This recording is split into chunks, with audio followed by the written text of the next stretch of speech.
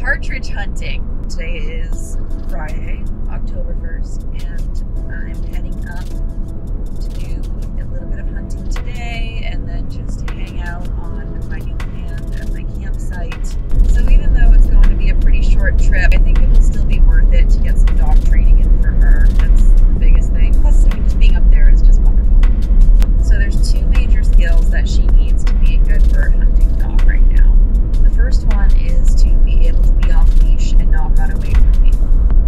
She doesn't really have that down yet. She's so close, she might, but I really don't want to risk her misbehaving and I'm up there alone. And even if she has the GPS collar on, sure I can find her, but she could run miles and miles, and I don't really want to chase her miles and miles. So until I'm 100% confident that I have control over her, I don't want to let her off leash. She's still very young. She just turned a year. She's like a year and 2 months old. For most hunting dogs, they train until they're 2 years old before they actually go and work. The other skill that she needs to have is to bring the bird back to me. We've done a lot of retrieval training and she's great at it. I just don't know how she's going to act when she has a real bird. It might be way too exciting for her and she might decide to keep the bird for herself. If she decides to run away with it, then she's on a leash and I can pull her towards me. And I have these little baby cheeseburgers that I made, almost like little sliders. And I'm going to trade her a cheeseburger for the bird. The issue, or the one problem with this plan is that I'm assuming that she wants the little baby cheeseburger more than she wants the freshly killed partridge. So my plan for this weekend is to do what we call rubber tire hunting. And I know it's not very sportsmanlike. Basically, rubber tire hunting is when you drive around on logging roads and you wait for a partridge to cross the road, or you see him on the edge of the road, because they'll come out and sun their feathers on the edge of the road, and then you basically hop out and shoot them. So rubber tire hunting is popular for people who are older, maybe they have bad knees or some other injury, and they really can't be walking around the woods anymore. So this way they can still get around, they can still go hunting. It's not as fun and adventurous, but it's better than not being able to go hunting at all. And in my situation, the handicap that I'm working with is the fact that I have a puppy. All right, let's do this.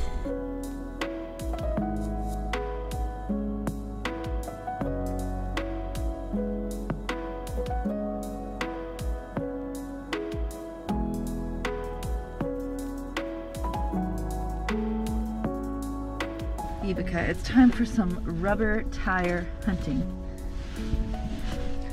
All right, so I've got my shotgun, and so I'm not on like a real road at this point. I'm considered like in the forest now.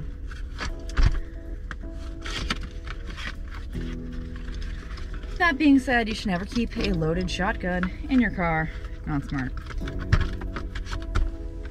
So what I'm gonna do is I've got 2 shells ready to go right here in my console. Right now my shotgun is broken open right next to me and it has snap caps in there. A snap cap is basically, it's like there's no shot in it. It doesn't explode, it doesn't do the thing, and it helps protect your firing pin.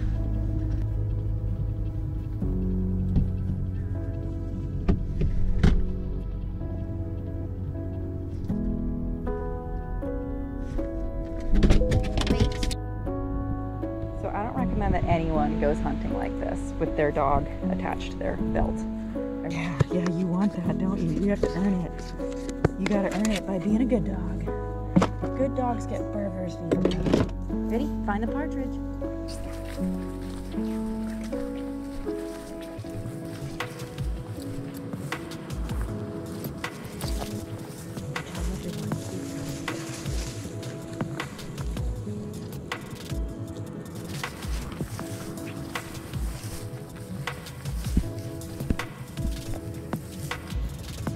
Just an average day out bird hunting with a puppy. Come on, sweetheart, find the partridge. So I'm very proud of her tracking ability right now. At least she knows what we're looking for because she found a dismantled partridge either someone shot this or maybe a coyote got it. You found it, Vibeke. Now let's go find a live one, okay? It's a good dog.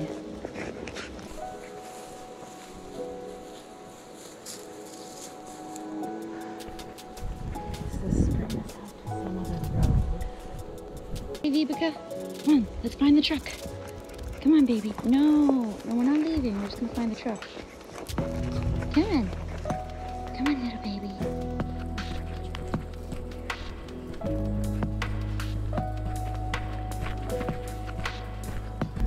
All right, so we just headed down another area. We've been to a few different places by now, and we haven't put up any birds. It definitely looks like the rain is coming in even earlier than it was supposed to, which is not great.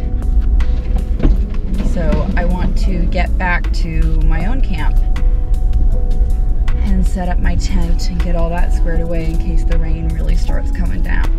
However, I'm still keeping an eye out because it's always, as soon as you pack your shotgun away or check your phone to see where you're at on the map, like that's the moment that the partridge will flush. And Vibeke is actually doing much better. Good dog, much better than I had thought. In terms of not being a complete spaz in the woods.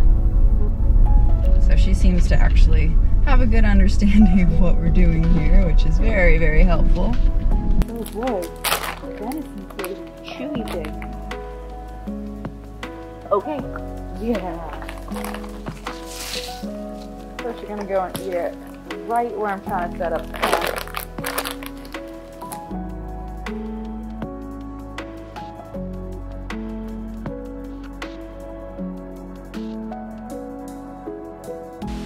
Vibeke, you need to move. Move. Thank you.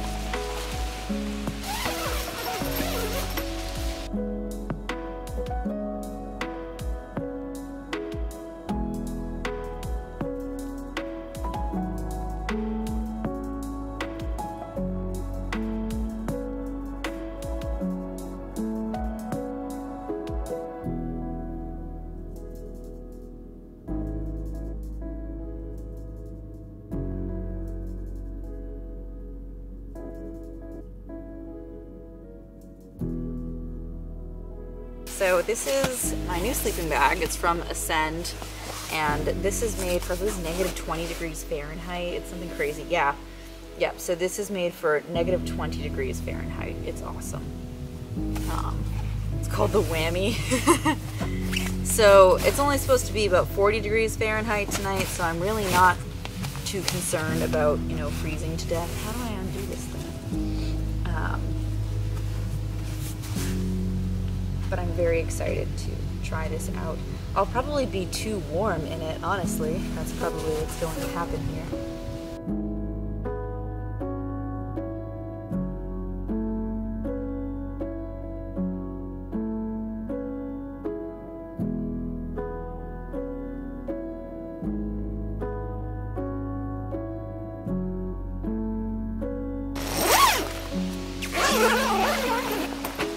Take a minute and show you how cozy my tent is.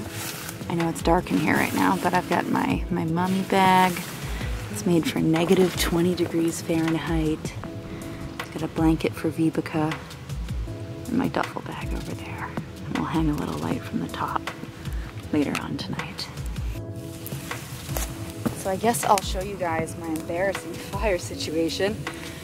It's it's embarrassing. So I didn't bring any firewood with me because I'm just surrounded by woods, and I thought that we had a few pieces of firewood already cut up here, like some nice logs, but we don't. And clearly it rained here recently because all of the wood is wet. So about the best that I can do is keep feeding it these small twigs and using newspaper in order to keep a flame. And honestly, that's been going pretty okay. It's just exhausting. So I've got a few of these larger logs, but they're wet. And if I can just get them to dry out a little bit, everything will be much easier. And really all that I'm trying to do is make some hot water in the fire, and I have a stove with me, I can use that. I just thought that this would be more fun to heat up hot water in the cast iron so I can pretend like I'm cooking when I'm actually going to have instant hot chocolate and instant ramen. Making fires in the wilderness is definitely a skill that I need to work on, because all the campfires that I've done have been, you know, where I bring my own firewood, and when you have it cut just to the perfect size and it's, you know, all dried out for at least a year. And if this doesn't work, I do have other things with me. Yes, finally, fire! What is it, Vibeke? Woof. What is it? You tell them.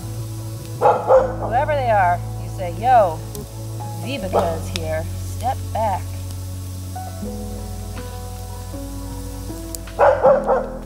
Woo, woo, woo. Woo. I need another rock to balance that. Good morning, everyone. Oh, it's still dark outside. It's about 6 a.m. Oh no, there's a bug in here. So we slept for 10 hours. Anyways, it hasn't started raining yet, which is really good because I do have to pack up this camp before we go. And it's nice to not have to do that in the rain. Sorry, little fly, get out. Thank you. It was actually really warm last night. The duck down sleeping bag, get off my lens, fly, makes a huge difference. It was so like cozy and warm. And Vibeke was totally fine too. She was loving the cold weather. She's actually outside right now keeping watch for predators. So I'm going to start packing up before it starts raining, and then we will hit the road and do some more hunting today. It's dawn in the forest.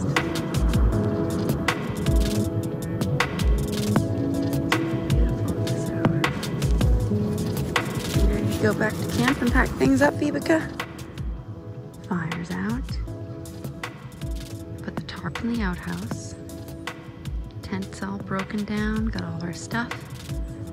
All right, Vibeke, you ready to go hunting? So I don't think we're gonna do that mountain given the weather. It's not terrible, it's just drizzly, but I really want to get more bird hunting done, and the spot that I know of, although it's about an hour's drive away, I almost always find birds there, especially on rainy days like this. They tend to kind of, you know, group up in there, and that's where they like to hang out when it's raining outside. So we're gonna head over there and do some bird hunting, and all right, I will see you guys over there.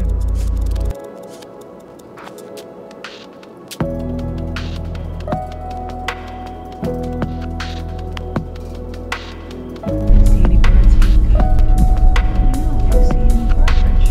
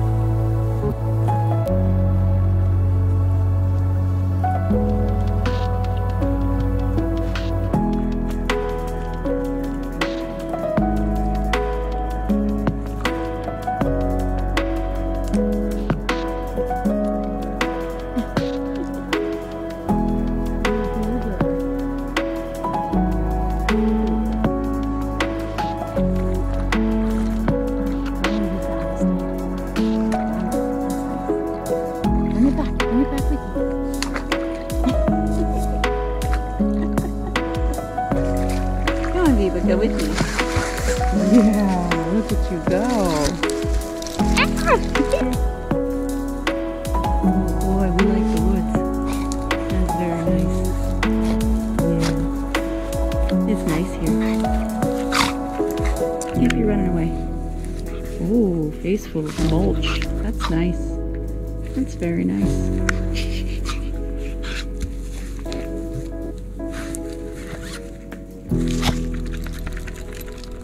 So we just finished our hunt and we only put up one bird. I can't believe it. I don't know if it was maybe a bad season for the chicks this year. So maybe we'll see something on the way home, but otherwise, I'm pretty happy with the adventure that we had outside. It's beautiful, even though it's raining. It was actually very nice under the tree line, the treetops, excuse me. So I think we're going to head into town and get some food and hit the road and head home.